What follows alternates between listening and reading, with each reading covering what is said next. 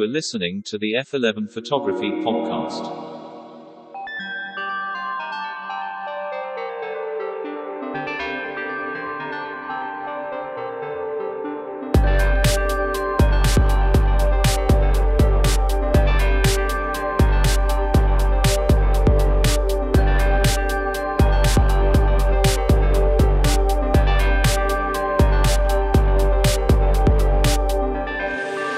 To the chasers of light, to the purveyors of pictures, to all of you watching and listening from around the world, this is the F11 Photography Podcast.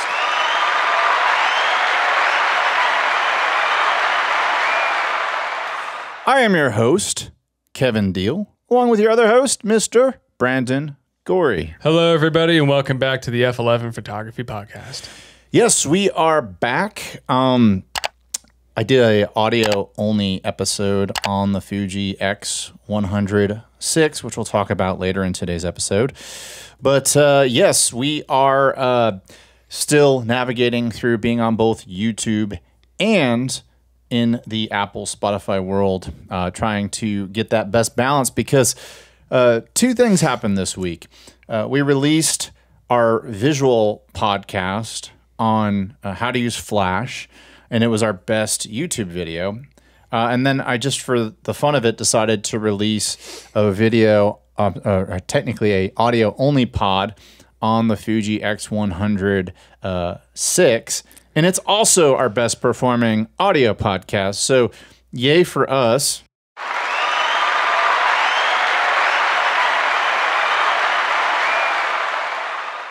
First and foremost, if you have stumbled upon us on YouTube and you're seeing us right now, this is a show. So if you see a topic and it's like, oh, how to color grade, or oh, how to use Flash, we do everything in a linear show format. So if you're not tuned that way, just use the slider and fast forward to whatever the main topic is that we're talking about. For a lot of the people who listen to us, the traditional podcast types, they love the fact that we're a show. And so that is how we roll. That is what we do. And yeah, we're not going to change. So if you need the short version, go to YouTube Shorts, go to TikTok, go wherever you need to go to consume 30-second media.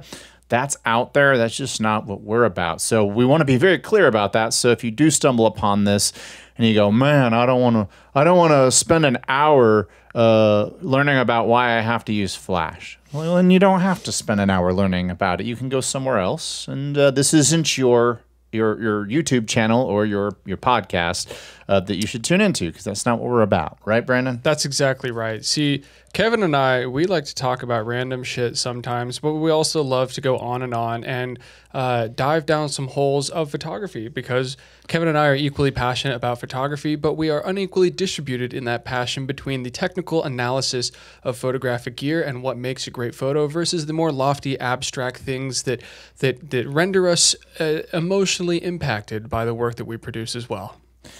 What Brandon just said. Yeah. So, but yeah, that's our thing. So we had I mentioned that we had a cool episode on natural light, and we had some cool comments in that episode. I just want to highlight a couple. I want to thank. We had some people write in and say, thanks, guys. Great podcast. So thank you for that. Another one, a gentleman from Denton, Texas, which is kind of up by where I grew up, loves our pod. Another person in there saying they're more of a natural light person, but they understand why they need to use Flash. We also had somebody write in and say that we're in the wrong decade. Flash is dead. So if you're watching this and you're scratching your head and you're looking at your bank account because using Flash makes you money, you're just as confused as we are. Kevin, that's a wildlife photographer who said that.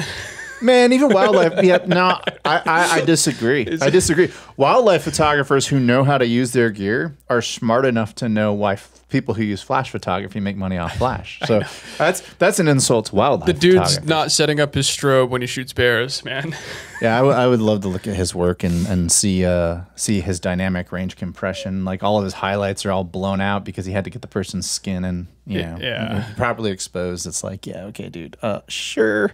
But anyway, Thank you to all of you who have written in and talked about why you like our pod. Thank you so much. So, and to the people who don't like our pod, we're so sorry.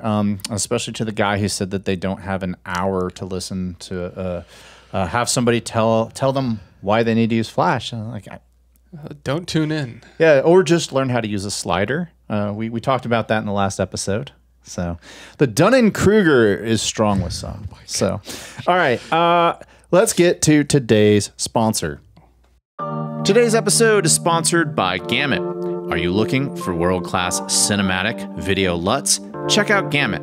Whether you're shooting on Sony, Canon, Panasonic, Nikon, DJI, or Blackmagic, their conversion LUTs bring all your footage to the same starting place. That's right, if you're shooting a wedding and one of your cameras is Canon, and the other's Nikon, the footage will all end up looking the same. And don't worry, Fuji users, help is on the way. I've actually been in contact with Gamut, and they're telling me that they are working on LUTs for Fuji. They also make creative LUTs that are catered toward weddings, commercials, editorials, and YouTube projects. Gamut now also offers movie barcode generators. Want to create your own movie barcode? Well, now you can by using their entirely free movie code barcode generator. Use that generator to build out palettes and barcodes for your films. Go to gamut.io to check out their insanely generous holiday offerings, and I'll leave a link in the description of this pod.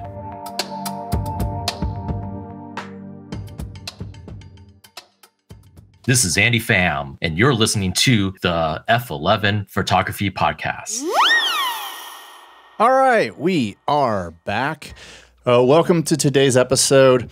We usually have a very specific topic for you. We're going to be a little different today. We're going to talk about multiple topics like a lot of shows do. They'll do a segment on something, and then they'll do a segment on something else. But the general theme of today's episode is 2024 photography tech. Some of it is stuff that has been announced and been released. Some of it is stuff that we've pre-ordered and are waiting for it to arrive. And then other stuff is just simply rumors. And we'll talk about one of the ones that I want to talk about first. Actually, I do have something I want to talk about first. And I did an entire episode on this camera. And it is the camera that rode here on a unicycle while drinking a soy latte and voting for Bernie Sanders, and that is the Fuji X100 because it is the ultimate hipster camera. It is, gosh, it's such a hipster camera. I've seen that camera used more so on YouTube reviews and Instagram reels than I have actually seen it like put out actual work. You know, it's kind of like the Leica phenomenon where you see Leica's used more so as a prop to take photos of to prove that someone is a tasteful photographer than it actually being used for like a meaningful body of work.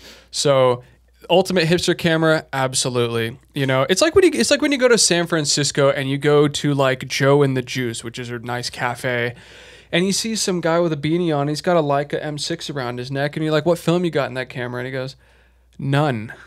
Because he's just walking around with it. He's not taking photos of anything.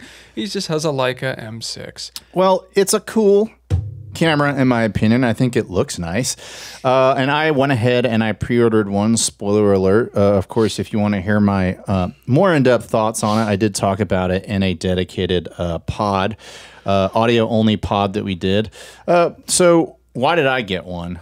So the reason I got one is, in addition to portrait photography, I also shoot street photography, and 35 millimeter is my go-to focal length. We've talked about it on this pod, that 35 millimeter, like, it's the ultimate storytelling lens. And you know, I've taken 24 to 105s on vacation with me in the full frame world and all that, but when I go back and I look at all my favorite shots, they were almost all taken on a 35 millimeter. So I'm like, well, why don't you stop being the technical guy who worries about what lens you're using and just like, here's what you have, go do it.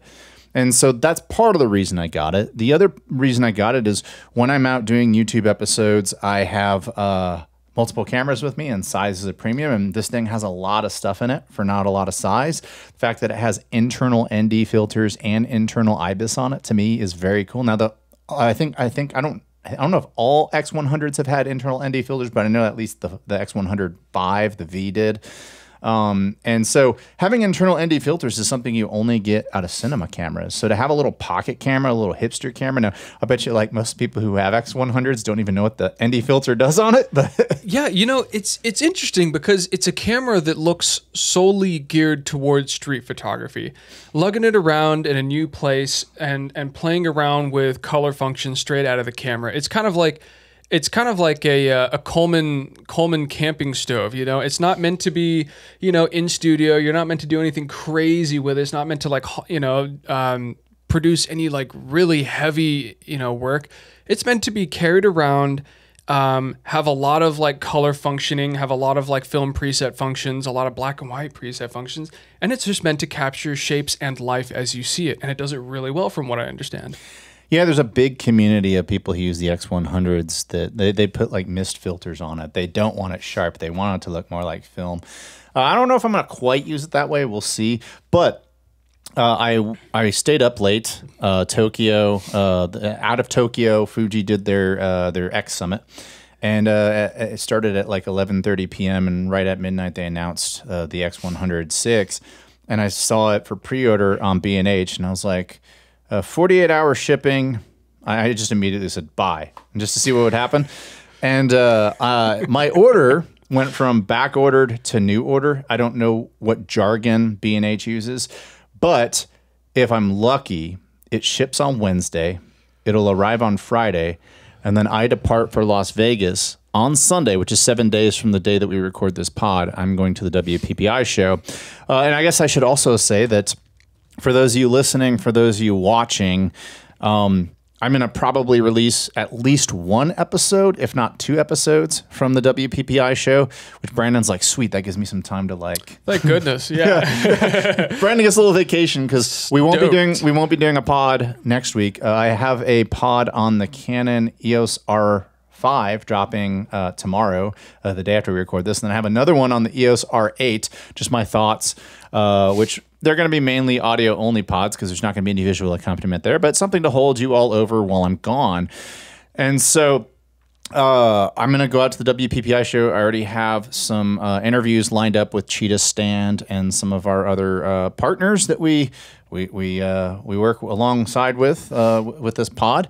And so, yeah, I doubt I'm going to get Nikon, or I doubt I'm going to get Canon to play ball because they don't want to talk to us. They'd be like, so Canon, how do you have a mount that's a half a decade old and no prime lenses, and the L mount that are your L series of your RF mount that are wider than 50 millimeters? They'd be like, fuck you, dude. Well, now that we've said it on air, we know for sure we're not getting anything from Canon.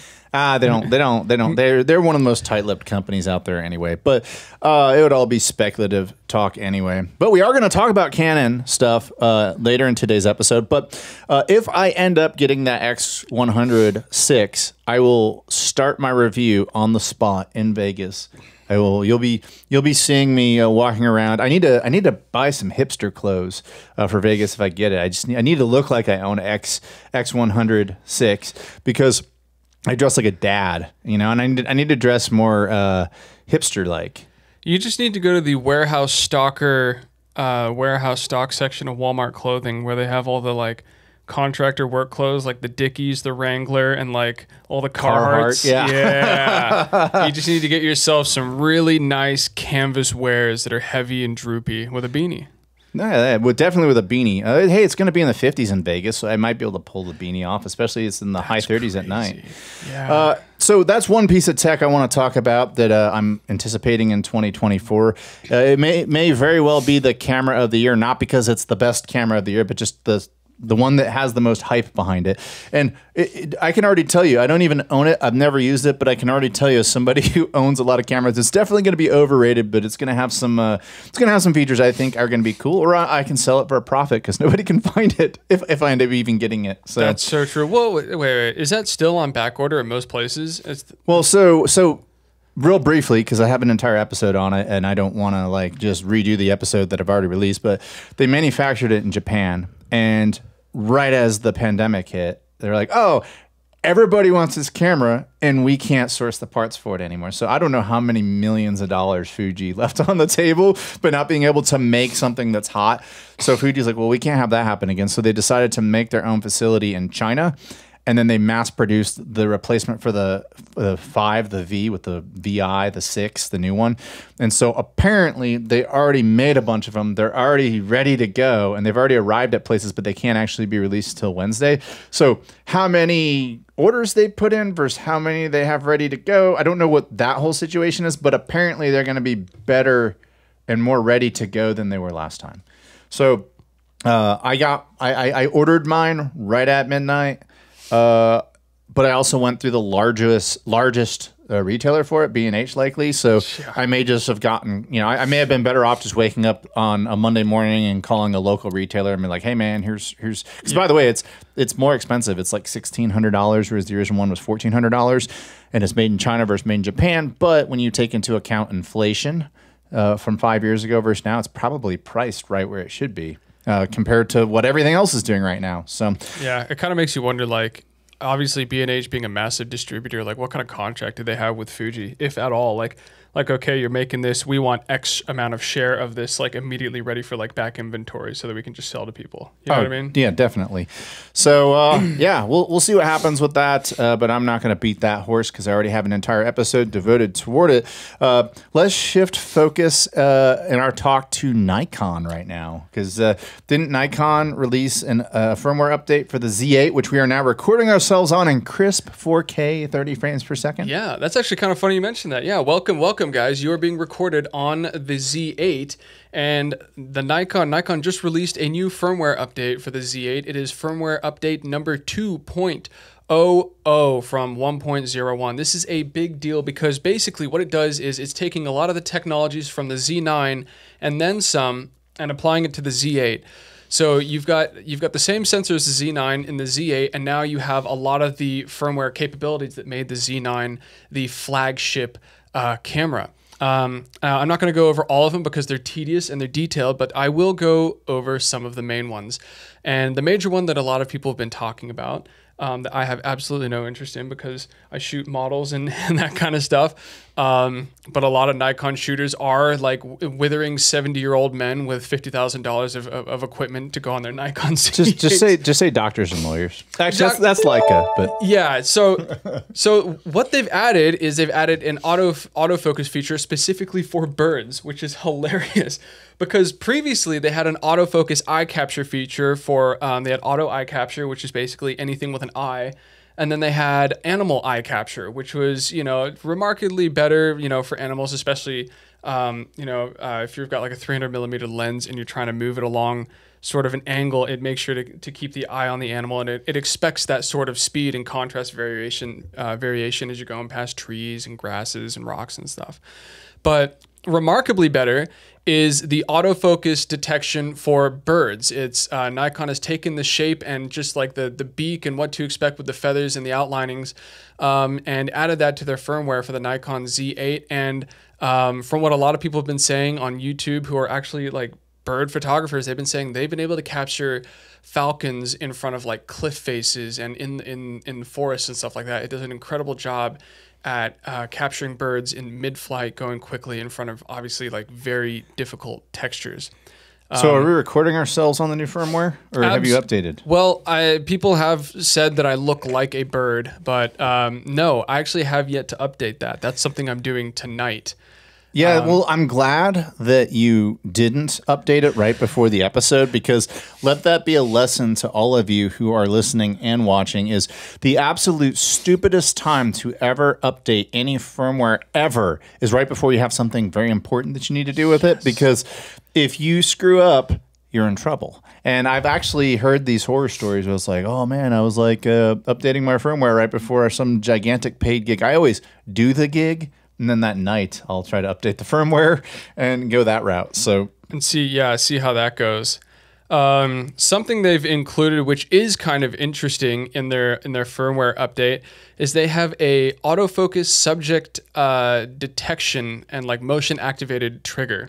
So basically, you can set different criteria for remote photography where you don't even have to be there and you don't have to be hitting the shutter. It's like an automated thing. So like you can set a matrix between how far away the subject is to the lens before it starts recording or takes the photo. It's for video and photo. So it's like incredibly helpful if you're doing like sports stuff or if you're doing like music video stuff and you kind of want to have a camera where you don't, say you're videoing on one gimbal and you've got another camera. As soon as someone walks into frame at a certain distance, suddenly it'll start recording and capturing necessarily. So that gives you the ability to have multiple cameras set up around a specific subject. And when that subject reaches a specific set criteria or threshold of distance or threshold of movement for that matter, they will immediately start recording and capturing. So they basically put your Ring camera motion detector in. Yes, and so it's like you hear that little Ring chime bell on your Nikon Z8 and you're like, oh, it's recording. Yeah, and to go with that, they've also added I'm looking through the menu here. Let me see if I can try to find it.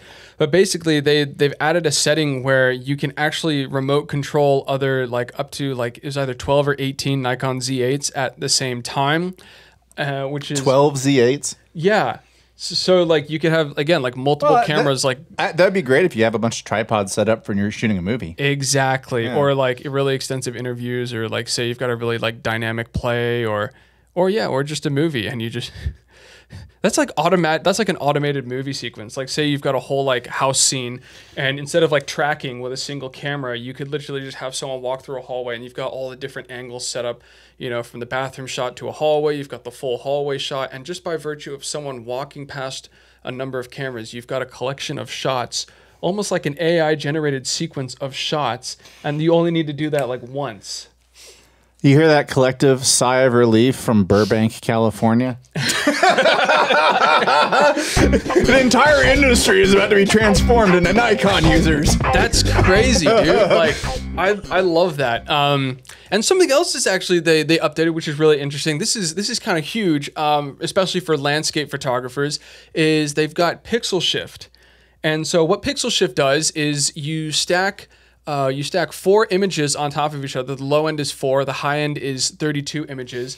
And basically, when you take a singular image, your pixel for pixel data in the subsampling, the RGB channels in each pixel are not going to be fully accurate. This is one of those times where I get to flex and go, Canon's had pixel shift for 4 years.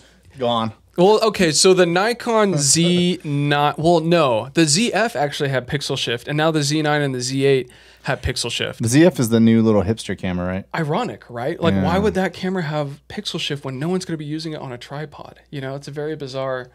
So, they're probably just testing it out to make sure it doesn't suck before they try it on a bigger camera. They try it on the shitty like hipster version, so that like, where they know that no one's going to look at the technical aspects of the camera because they're just buying it for their kids. The Nikon Nikon X100. I can't talk bad about the ZF because it's a hot camera and there's a lot of people using it who aren't like 6 years old, so I can't. It actually looks like a cool camera. It looks like a Nikon FM3A. Yeah, Canon should do something like that. But anyway, except Canon doesn't have weather sealed lenses that are small. Like all the Canon lenses that are weather sealed are the size of softballs. Yeah, which kind of is stupid. That's one where Fuji is absolutely better and superior than Canon. Hey, we're gonna make small lenses that can get rained on. Yeah, no kidding. Sorry, I didn't mean to sidetrack you from your Nikon extravaganza. I didn't. Your blueprint for what the porn industry is going to use to not have to hire cameramen anymore. There's so many functions for it.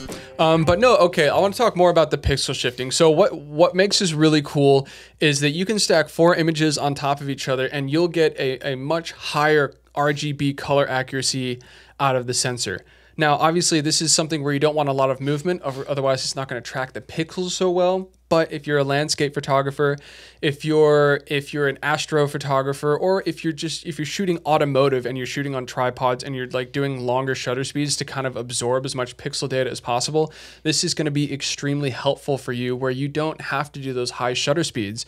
You can shoot at a regular shutter speed like 1/500, 1/250 of a second, and still get that same saturation of your sensor by stacking images on top of each other. So if you have a bunch of pixels, you've got a mountain range, and you've got like, obviously the color right out of camera is great. If you stack 4 of those on top of each other, any sort of like pockets of color that are lacking, there's going to be that that full accuracy of subsampling based on the highest. Oh my gosh, based on the most effectiveness that the sensor could possibly be. But you're just basically maximizing your sensor out at that point. You know what camera has that? Canon? Well, VR5? Yes. So does this. Yes, it does, but so does the Fuji GFX. Does it really? Yeah, think about how large those files are. Does it stack in camera? Because the Nikon doesn't stack in camera. I actually don't know the answer to that because I don't use that feature because I shoot people. I'm assuming it does, but I don't know. I don't know. I don't actually. I don't think it does. I have to. I'm gonna put the answer below because I don't know. Yeah. Well, yeah, and like to talk more about the data and like the quality of the image itself is at 32 stacked images, it gets up to 180 megabyte photo. So it's a big, chunky, delicious photo.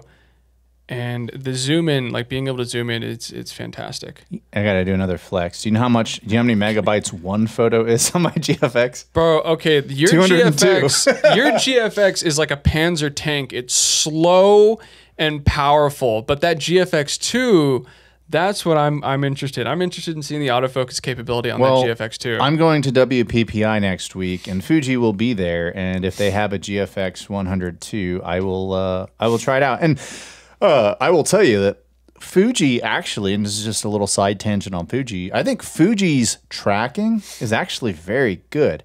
It's what happens after the tracking as to why Fuji lacks. So, and all of a sudden you press your shutter release and it's like, oh, I'm going to throw this out of focus. Well, no, I gave you a manual focus. Yeah, that's right. For those of you who are new to this pod, we did a swap episode where I surprised Brandon and I gave him my GFX and a Mamiya RB67 manual focus lens and said, go take pictures with this. It was the biggest dick move I've ever pulled on Brandon. So let me add some context to that situation. We were at a model shoot meet and greet where I was meeting a whole bunch of people I'd never shot before.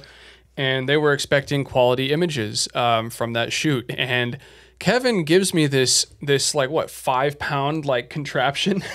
And if you don't know how a Mamiya RB67 lens focuses with all the adapters going to Fuji, it's not just a single focusing ring with a medium format sort of like slim depth of field.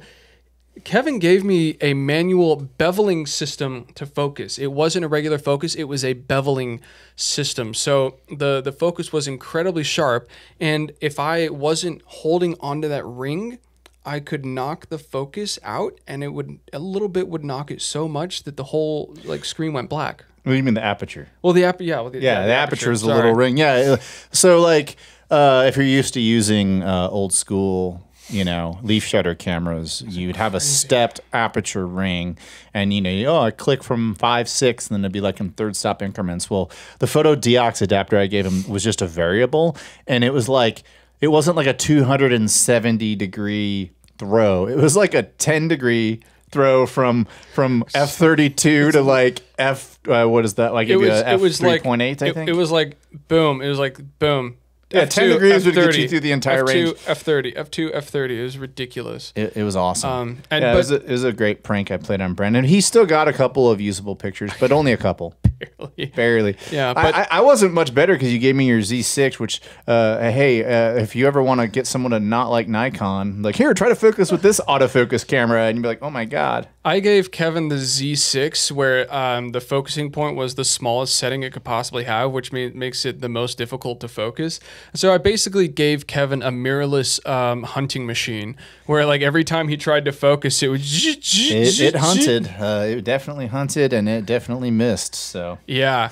But to end commentary on the latest firmware update, something else that's really exciting for people who shoot video on Nikon like we're doing right now is the N-Log minimum ISO setting has been changed to a low ISO mode where shooting N-Log now you can shoot at 200 ISO instead of 800 ISO. It's taken me forever to like get ideas out of my head today, but it happens. You gotta have another one of these iced Americanos. So Yeah, but yes, so instead of shooting 800 where you need an ND filter on a bright day because you don't want to stop down to f30, now you can shoot at ISO 200 and really save that depth of field if you really wanted to. Of course, on bright days, you will probably still have to use an ND filter. We're not in the zone where that's kind of something that technology is going to overcome, but ISO 200 definitely gives you a lot more clarity versus 800 when you're shooting log on video. awesome. Well, when we come back, we're going to talk about some stuff I'm anticipating coming out from Canon. We're going to talk about some new releases of film stocks, and then we're going to talk about me going to WPPI next week. I'm pleased to announce that I'm launching 3 Capture One style packs: Metamorphic Portraits, The Sound of Silver, and Rangefinder. These will eventually also be available for Lightroom, so if you go to kevindealphotography.com, scroll to the bottom of the homepage, and join my mailing list, I promise I won't send you spam, but I will let you know the second these release. And now, on to today's episode. Hey, this is Malika Graddick, and you're listening to the F11 Photography Podcast. All right, we are back, and I want to talk about some stuff that's being anticipated from Canon. So apparently, Canon is coming out with 2 new cameras this year, 2 big stills cameras this year. Apparently, there's rumors they're coming out with new cinema cameras, which wouldn't surprise me. But they're also coming out supposedly with 2 new stills cameras. If I'm lucky, if we're all lucky, maybe they'll announce it before WPPI, but the rumor is they're going to announce in April. One of them, I do expect both of them for different reasons. So one of them, they're looking to announce the Canon R1, which is going to be their flagship camera, which will be the response to what is the new Sony camera that just came out? The A9 or the A1? Well, Sony did some weird stuff. So like the A1 is their flagship camera still, but was it the A9 III or whatever it is the one with the global shutter, but it's not as good as the A1. So I'm not a Sony guy, so you can tell me about it in the comments below. But that's how I anticipate it. You actually, Kevin brought up to me the other day, he actually had a terrible experience shooting Sony files or editing Sony files from someone I else. did have a terrible experience editing Sony files. Yeah, wasn't a lot of fun. I don't understand the way that they do the colors, but you know, I know people who shoot on Sony who do great photography. So clearly, I'm the issue, not the files. But I did let you see the files, and you had the same reaction that I did, and you were like, "Holy shit!" Yeah, they must have been shooting on like hyperlog gamma or something. It was I don't know what it was, but there was some weirdness going on with the colors. But so the A1, the R1, I can speak English. Canon supposedly is coming out with an R1 by the Olympics, which makes sense because that's the vibe. It's the Olympic camera. Apparently it's going to shoot, and this is all rumors and all, you know how rumors are, but 240 frames per second. What's the point? Like what? Like the only people who are going to be using it are professionals. And like, does a professional need 240 frames per second? That's 10 times faster than cinema, like frames per second. Yeah. Like, I don't understand why, I don't get it, but hey, whatever. I don't know. Like, tell me about it in the comments below. Tell us about it in the comments below. Why do you need 240 frames per second? If that's even a thing. There have been back and forth on the sensor for it. Like, I've seen it go as high as 80 something and as low as in the 20s, which means that people really don't know. I remember watching a Peter McKinnon episode about 7-8 years ago that like the Canon DX Mark 1 or Mark 2 or whatever the hell, like they're The 1D. The 1D Mark 2, Mark 1 or Mark 2, like that shoot at 240 frames a second. And there's like, did it? Yeah, I believe one of them did. And Peter McKinnon did a review on it, and that's why he loves it so much, is because he was able to do that at like 4K. I don't know. I don't remember because I've never been able to afford one of those. It could have been 120 at 4K. I could be totally wrong there. Well, yeah, but this is like stills. Apparently, I don't know. Oh, you're talking about like stills, like apparently, like that's what I've been seeing online. I'm like, what is this crap? Anyway, is it compressed or uncompressed? I don't even know. It doesn't matter. It doesn't matter. We can make up whatever we want because Canon rumors that there's just some guy in a basement, in his mom's basement, who's like, I heard from a reliable source that this could be happening, and so it might. Okay. And then but I do think that it's going to come out. I don't think that that's that groundbreaking that an R1 would come out in time for the Olympics, because I think, frankly, it has to. Just like another camera that Canon, in my opinion, frankly, has to come out with, and that is the R5 Mark II, which is the one I'm concerning myself with. And a lot of people listening to this or watching this are like, well, I don't need an R5 Mark II. And you're probably right. You probably don't. But I think Canon rushed the video stuff out early on it. I think it had good video specs, but it didn't necessarily have good video execution. And it's a little long in the tooth there already, because video specs are outdated in like 5 minutes in this world. But I think because the Z8 came out and some other cameras came out, that Canon kind of has to. And they also kind of forced their hand because they came out with the R6 Mark II. Now, when they originally released the R5 and the R6, they released them at the same time. Well, they've had an R6 Mark II out for like 6-7 months now. So I think they are going to come out with a new version of the R5 Mark II, because it's not even about like current owners, it's about future owners. Like if I'm a photographer and I'm like, should I go Nikon, should I go Sony, or should I go Canon? What do all three systems have to offer? Well, if you're offering up the R5 in its current version at almost $4,000, and then I look at what the Z8 has at $4,000, and I look at what Sony has with their cameras at the similar price point, does that push me over to Canon? And for a lot of people who are new to the system, the answer may very well be no. Now, I already own an R5, so the only way I'm going to get pushed into an R5 Mark II is if they come out with some really like good stills features that push me over the edge. Although, because I'm shooting more video stuff for YouTube, the video features could push me over the edge, but it just depends. I mean, the nice thing for Canon is that they get to go last. So they can go, oh, well, Nikon's done this. Let's not release it yet. Let's fix this one thing. And, you know, that's actually the nice thing about not going first. Usually Sony goes first. Usually Sony's like, we're going to push the tech and make you the guinea pig, so to speak. Yeah. And then Canon and Nikon react. And in this case, Nikon had their Z8 first. Although Canon did come out, I mean, I guess technically Canon was ahead of Nikon when the R5 originally came out. They had the better product, in my opinion. But and I'm not talking about subjective things like what do you think about the colors and all that. I'm just talking about if you look at the list of features, I do think the Z8 is a superior camera now to my R5, which is why I'm excited, because they're probably going to come out with a new R5 soon. You know, I spent this whole time thinking about Sony and why I just could never shoot on a Sony. And I'm just like, you know, I'm not a big camera beef guy, but I like Canon. I like the way colors are produced out of Canon.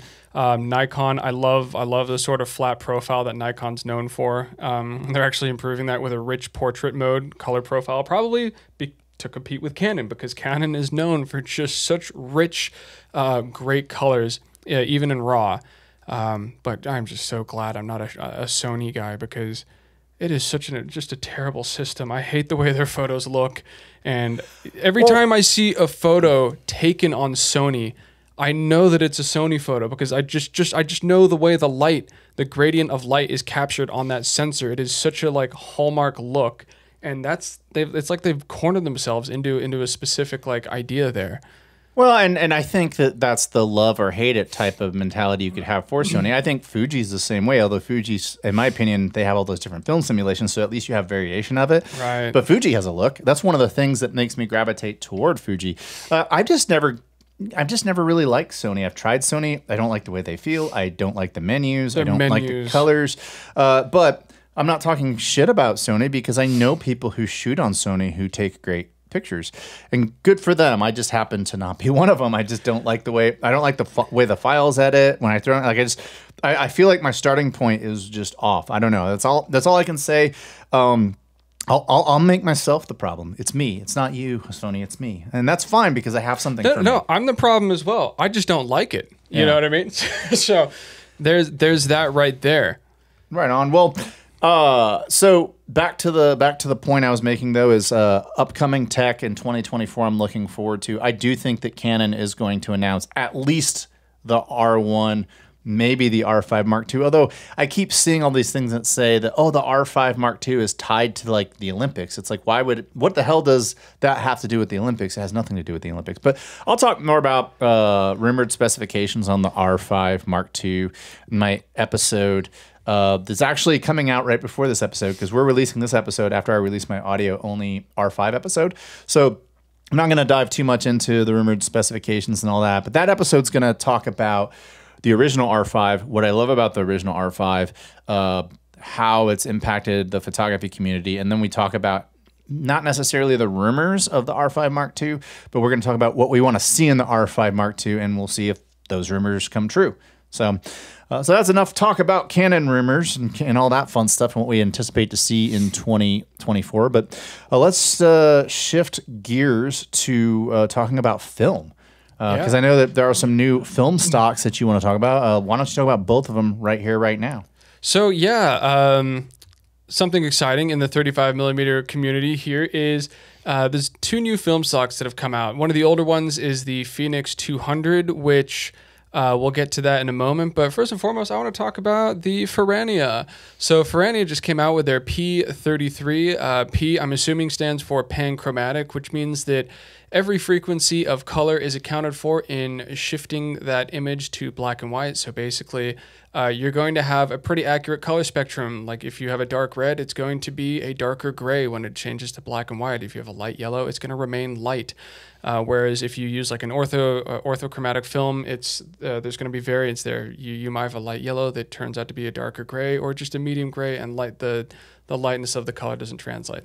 But moving forward, what's exciting about this film is because it's likely that most of you have never heard of this. It's likely that most of you may have seen this on a film shelf in your state or in your city, and you just never really considered using it. But that's why I want to bring up these film comparisons, because I think it's incredibly exciting, especially for a film that's only $11 per roll, which in this day and age is about middle of the road, maybe high middle of the road. For black and white, I'd say that's high middle of the road. Are you talking about for medium format, like 120? Or are you talking about 35? 35. Oh, okay. That's actually pretty average for 35. Yeah. Because you have more shots. So is that 24 or 36 shots? So this is 36. And okay, yeah. $11 for 36. That's actually pretty good. Yeah, and it's at an ISO 160. So something I wanted to point out now, this isn't like super crazy, but it's worth mentioning. So when you compare the Firmware to the CineStill double XX, it's no surprise that, okay, we've got more dynamic range here, because clearly I think we all know at this point that the double X CineStill black and white is meant to be a moodier, contrastier film. However, when you compare the Firmware P33 with Ilford FP4, which is 125, you'll notice that it has a nicer dynamic range in the shadows, and it's noticeably it's very pleasant compared to Ilford FP4 at 125. You can see how well it competes with another film stock that is known for fine grain and great dynamic range in the shadows. I'm a big Ilford guy, but my least favorite Ilford film stock is FP4. Really? Yeah, I'm a Delta and an HP5 guy. I personally am an HP5 guy for sure. But yeah, FP4 has always just been like too dark in the blacks or something for me. Yeah. It's just a little rougher looking, whereas I found that your mid-tonal stuff on Delta that's what I love. And if I do want it to be a little punchier and obviously have more latitude, then that's what that HP5 is for. I always find the FP4 is the odd man out for me. Yeah, I never use the FP4. I have a bunch sitting in my fridge and it just sits there. Maybe we'll give it away to somebody. We'll do a giveaway for the pod or something.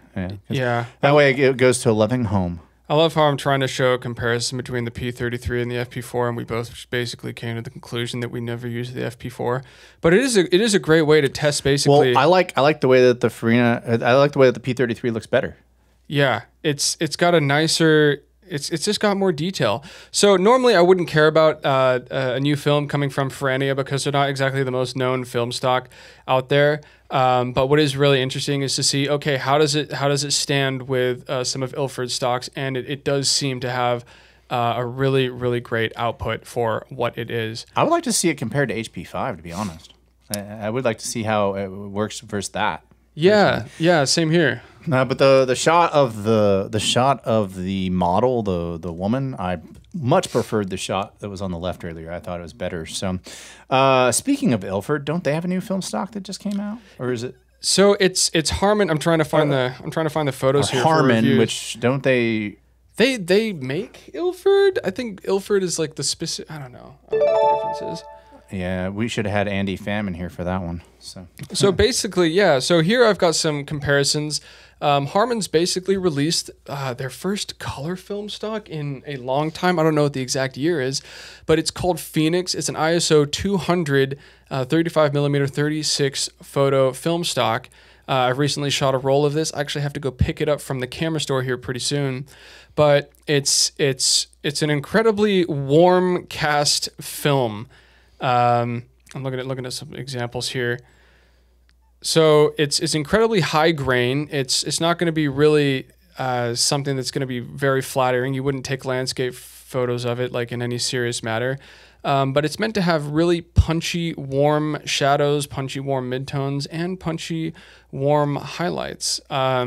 It's kind of like a lomography style film where you're not going to be buying this for its color accuracy. You're not going to be really buying it for any sort of high qualityness. It's kind of Ilford saying, hey, we're in the color game. You know us for color now. It might not be the best, but damn it, we're here.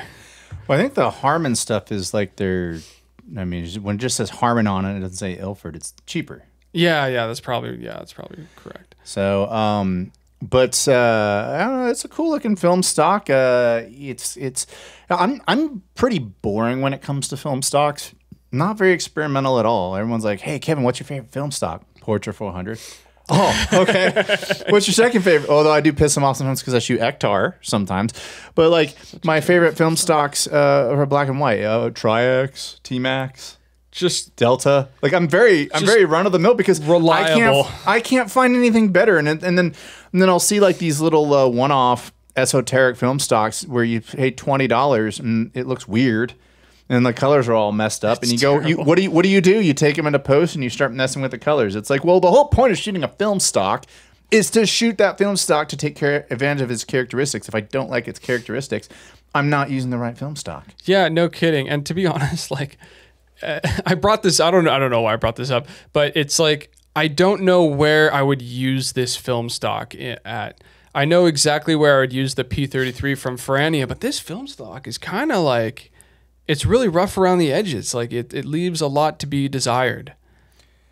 Yeah, I don't know, man. It's interesting. Like if you know where I would use that, and it's probably not going to ever happen, is if somebody gave me a mood board that looked like that. Like, all right, you gave me a mood board that like, oh my gosh, like I can't see. Go back up right there. Is that like insane? Like halation, that's crazy halation effect going on there right now. Oh my god, like that is, yeah. That looks like when you take it into Dehancer and you like take that slider and just peg it over. It looks like digitally enhanced halation. Yeah, that looks pretty hardcore. But yeah, so that's okay. So if you want to take all the weird quirkiness of film and just you know, I think the reason it looks so bad is because it doesn't look like film. It looks like a digital version. It looks like it looks like really bad film simulations. Yeah, or like when Instagram released their first filter pack in like 2012 or whatever. It looks like that kind of like quirky film photo look, not even like a real film photo look. Yeah, because in my opinion, like I mean, gosh, like those highlights are just yuck. I mean, I would rather when I look at you know what that makes me want to do. That makes me want to go shoot Portra 400, like because Portra 400 is so much more forgiving when you overexpose it. Like that, yeah. It's like, hey, do you want your colors to pop even more? Oh, yeah. Okay. Well, we'll shoot on Portra 400 and it'll look better. Yeah, those just look like ooh, like yeah, it's so gnarly. It's like I don't know, like I went to Disney World and you go into like the Small World ride and all the like costumes are starting to wear after 45 years and it just like the colors are starting to fade out. That's like the film equivalent of like the Small World ride that needs to be updated. It's so bizarre. It looks like 50-year-old film. It like this is all shot within the last 4 months and yet it looks like it's been dated for so long. So are you looking forward to this? You just shot it, right? I just shot it on a big hiking trip. We summited a peak at Big Bend National Park, and I took a lot of photos of my brothers in the wilderness during bright sunny days. So you're anticipating this to look really terrible. this is gonna look awful. Yeah, I'm looking at it now. It's gonna look terrible. It's like all the things that we just said don't do. Like, don't shoot landscapes on it. Brandon shot landscapes on it. Don't shoot in the middle of the day. Well, if you've ever been to Big Bend, all that limestone and all that, like with the crazy highlights blowing out, sounds like you're gonna have some really. You're gonna have 36 really shitty frames, is what it sounds like. Every now and again, you put film into your 35mm film camera, and you just don't care. You just assume that, oh, because it's film in my camera, this is just gonna look nostalgic and fun. Your thinking cap is off. You're on vacation, and you just do that. And now that I'm looking at the actual results on the internet, this is not gonna look good. This is gonna look terrible. This is gonna go in a Google Drive somewhere, and I'm gonna view it about once a year and never do anything with it. Right on. Well, I want to shift gears to something that I'm working on. Ooh, what's that over there? So first and foremost, I have a YouTube channel. Why does it want me to sign into my Intuit account? Sorry, folks. All right, so I have a YouTube channel that I run in addition to this channel, and I do gear reviews. And I have a lot of companies who reach out to me from China who want me to review their lenses. And there's this company called Brighton Star, and they have a 50mm 0.95. That's. I mean, we all know that this is going to be chromatic aberration hell, but you can't pass up the opportunity at reviewing a 0.95 lens. So the best part about this whole website is they're English. So super large aperture auroras. Okay, cool. I don't know what that means. Integrated light shield, moral experience. That's so. No, this is the best part. This is the best part. They want to call it the Eye of the Night God. So yes, the Eye of the Night God. And you know what though? Happy Chinese New Year. You know what though? It sounds like I'm making fun of them, and for their English translator, I am. But I've noticed that a lot of these quirky lenses that come from China actually do some really cool stuff. Like TT Artisans reached out to me. I've gotten some really great results with that. It's going to be a manual focus lens. I told him, I was like, hey, I'm going to Vegas next week. If you want to give me a 0.95 maximum aperture lens, this is the time to do it, because I can go to like Fremont Street and see all the sketchy characters out there and get some good bokeh at 0.95 with a 50 mil. I'm hoping that happens. That's one of the things I've been up to. But we're kind of shifting gears into the WPPI show. And some new stuff that's coming out. I'm also going to be testing out this guy right here, the A1 from Aparo. Now, I've done a lot of reviews of LED lights. One of the reasons why this LED light stands out to me is it actually uses magnetic charging, which is cool. It's an RGB light, and then it has these skins you can put over it for diffusion. And so I'm like, oh, I'll take that with me out there, and I'll try to use it as a video light, and I think that'll be cool. But some other new product announcements that are of note is that Profoto just announced, let me see if I can find it. They just announced a new softbox setup that folds up. And like all Profoto stuff, it's massively overpriced. So $449 for a strip softbox. Great. I love Profoto. I use Profoto. I think that their lights are a little overpriced, but they're good lights. Where I draw the line on Profoto is in their modifiers. As a matter of fact, if you go check out Profoto's click modifiers, this specific one right here, the click octabox, that is the exact same modifier as this angler for half the price, and they're made in the exact same factory in South Korea. I've actually seen videos on it, and they're the exact same thing. It's just one has a Profoto logo on it, one doesn't have a Profoto logo on it. And my reaction to not purchasing this Profoto softbox for $449 is you can get the same thing from a Cheetah stand for $176 with a Profoto clamp and all that. Now, does it break down as much? No. Am I going to talk to Cheetah Stand next week to see if they can make something similar?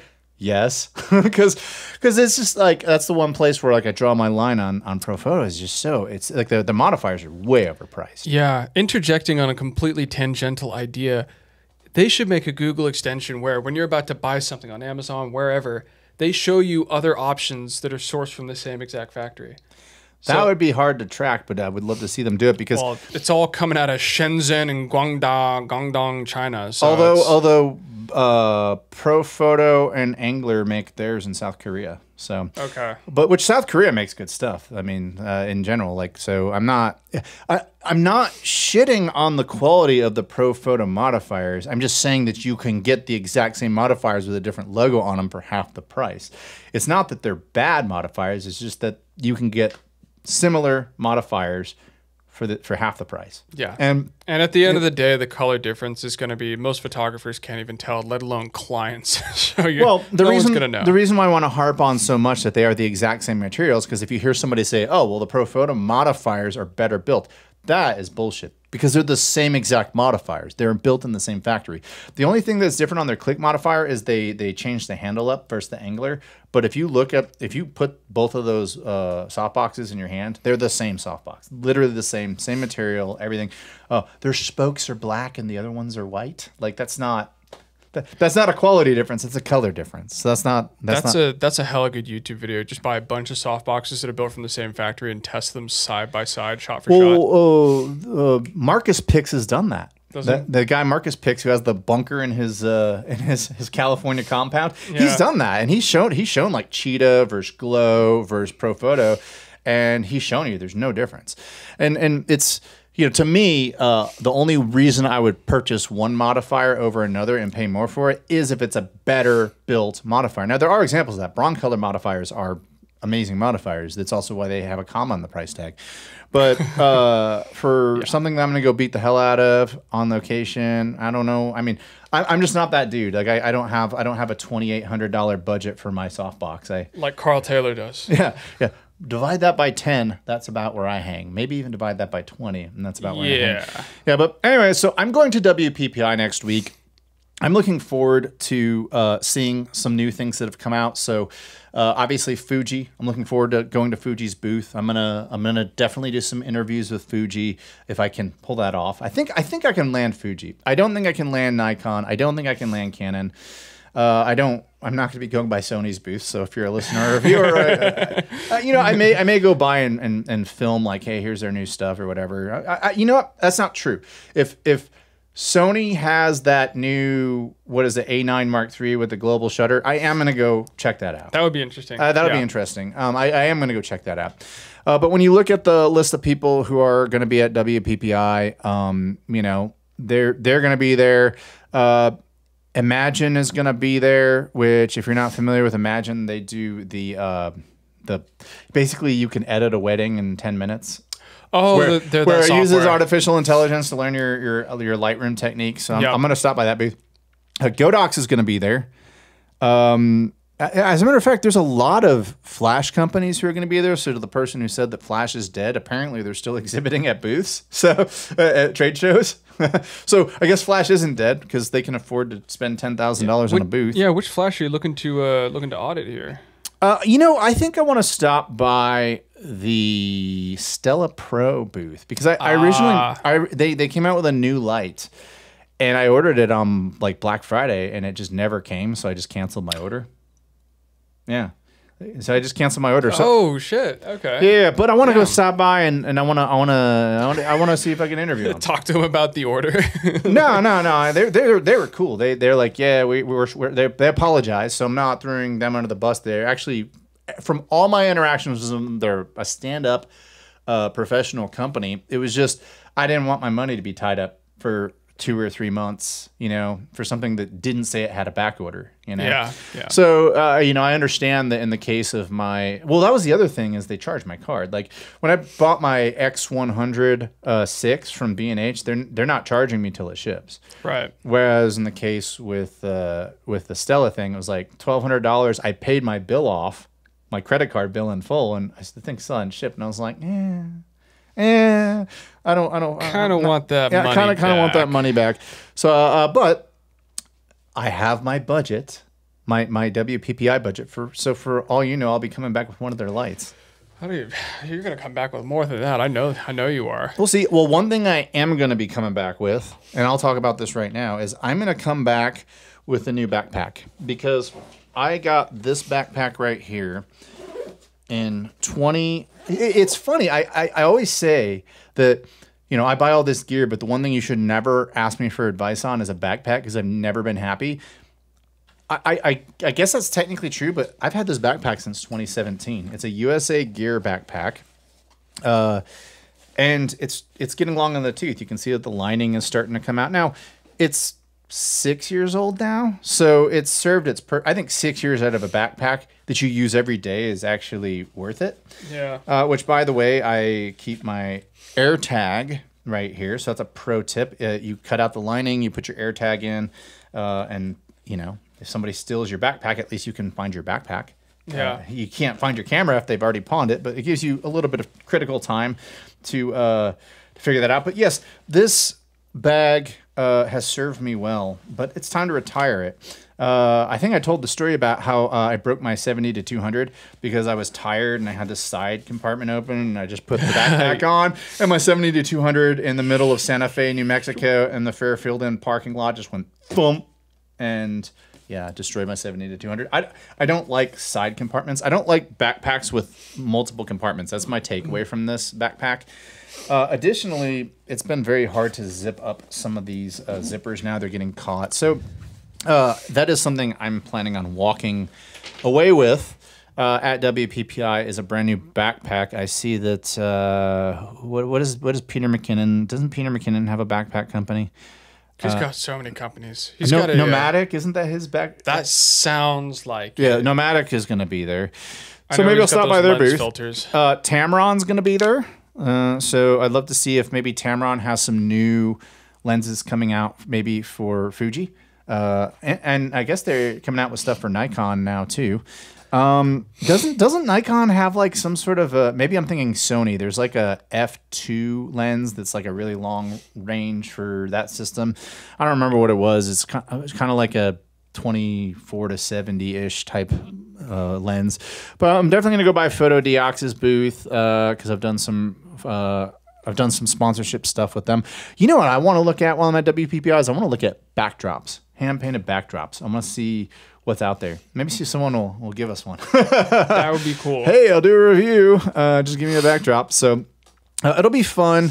Zihoon's going to be there. I noticed that there are bays that are wide open. So like all these bays are just open. So I don't know if it's a smaller conference this year or if they haven't announced anybody. It looks like Adobe's going to be there. Newer's going to be there. Honeybook, Hobo Light. Hobo Light makes some interesting stuff. Have you ever seen Hobo Light stuff? Let me find it for you real quick. Yeah, Hobo Light. They look like it helps. Oh, I've seen these. Yeah, here I'll put it on your laptop. Yeah, they look like really cool.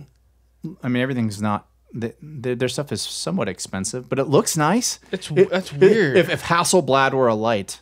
That's so bizarre. Yeah, it looks like the Crossley record player where it like looks expensive, but like you don't know if it actually is. Yeah, although I keep seeing lighting companies, they keep going to these proprietary formats. Like you have to buy our softbox, you have to buy our,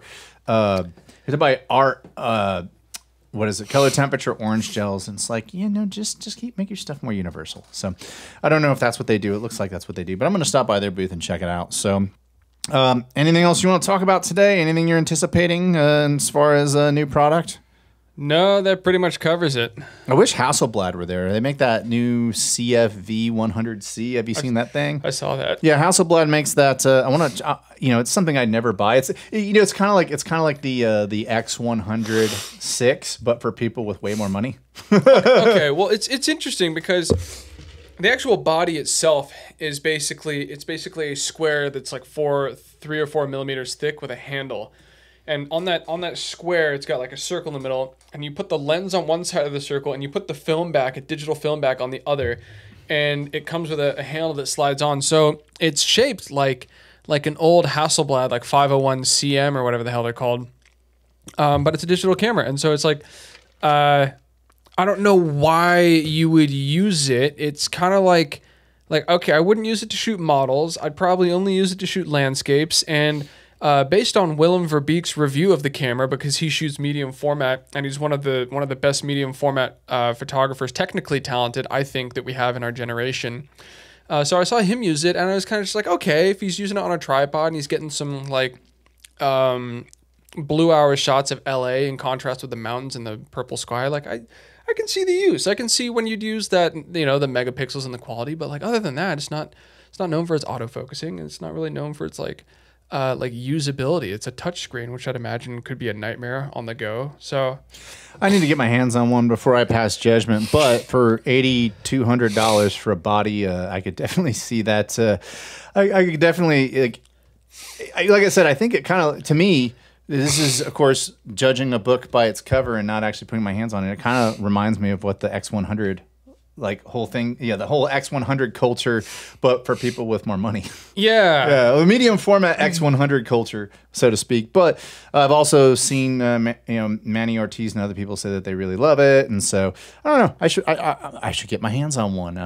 Hasselblad will never let me test one out, but it's like people buy those cameras to use them.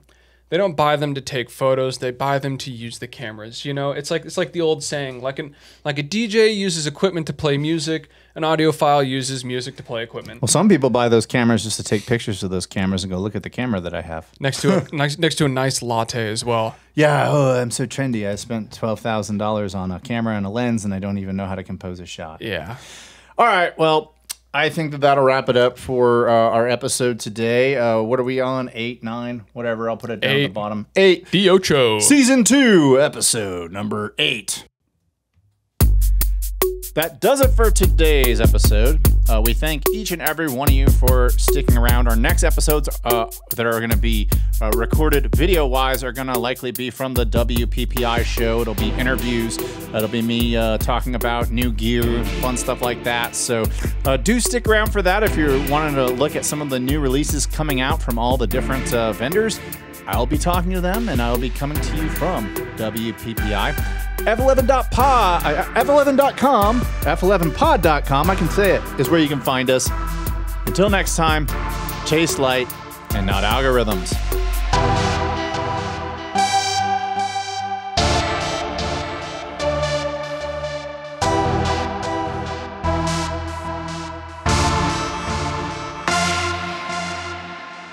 Thank you for listening to today's episode. For more information about this podcast, go to www.f11pod.com.